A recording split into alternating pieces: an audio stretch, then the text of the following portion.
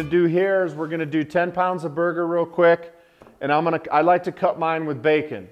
So we've got our grinder attachment and auger and blades all fresh out of the freezer because we're gonna be adding quite a bit of fat. We're gonna cut that fat in just a little tiny bit at a time. Now you'll notice on this one, I'm gonna use my fine grinding attachment instead of my coarse grind again. You will see it works a little bit harder here. I've got all that fat in there. This thing's gonna start to warm up. One of the things that I'm gonna make sure I do periodically is fill the neck and back in here in the motor. If you let things get too hot, it'll start to sort of process your fats that you're trying to get into your meats, and it'll slow your process down dramatically.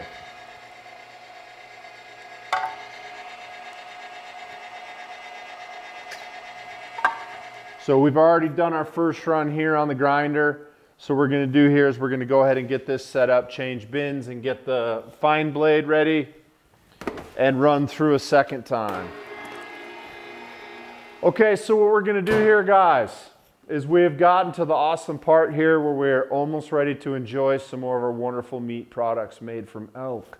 And we're gonna take care of the hamburger meat that we made.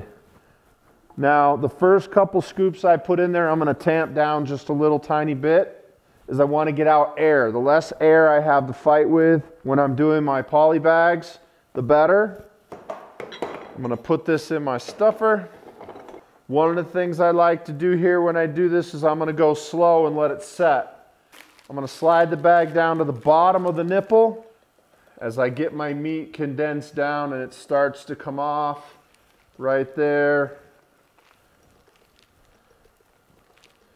I'm gonna let it kind of go in and feed itself. Now, right when I get to the end, I'm gonna kick it back a full crank and slide it off the tube. That's gonna always leave me just enough at the top to run it through my gun. I have roughly 2 pounds of beautiful elk pork with bacon. I could go ahead and chuck this up here, and I'm right at 2 pounds. So for any future use, any recipes I'm doing, I'm all right there at 2 pounds ready to go.